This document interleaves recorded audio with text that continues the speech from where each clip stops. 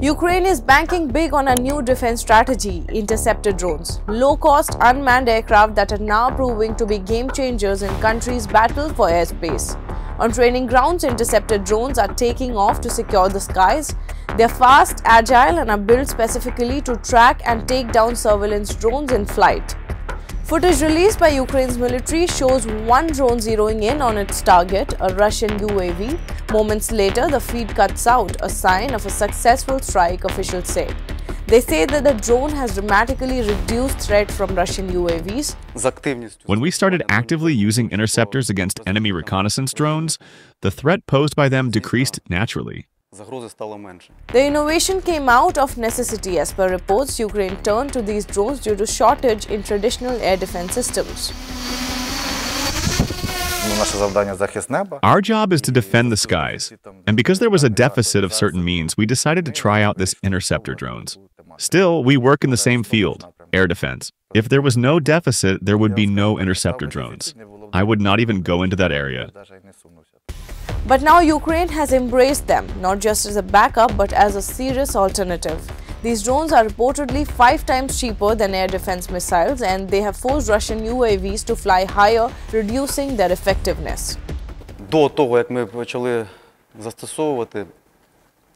Before our regiment started using interceptor drones, the enemy used to fly his reconnaissance drones quite deep into Ukrainian-held territory.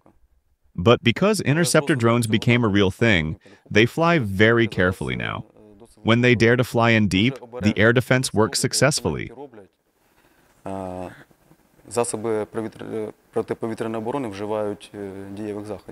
Interceptor drones are flown like FPVs by a pilot on the ground, guided via an onboard camera feed. While Ukraine doesn't reveal their exact capabilities, estimates suggest the drones can reach speed over 300 km per hour. But it's not just military, civilian foundations are playing a role too. The Come Back Alive Foundation, Ukraine's largest military charity, says it has supplied interceptors to over 90 military units. Interceptor drones have become the instrument that suits the best. They're cheap. They're more effective than conventional means when used against aerial targets such as reconnaissance and strike drones.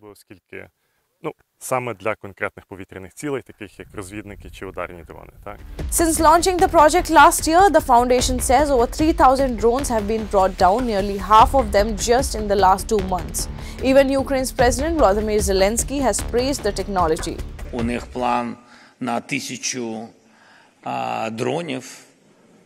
They have a plan for 700, 1,000 drones per day. Now, if our partners have heard everything that we've discussed, we are going to shoot down everything. We have a solution: interceptor drones. They're able to shoot down most of the targets, almost all of them. We can produce them en masse. We can speed this process up. It's important that we have found a solution.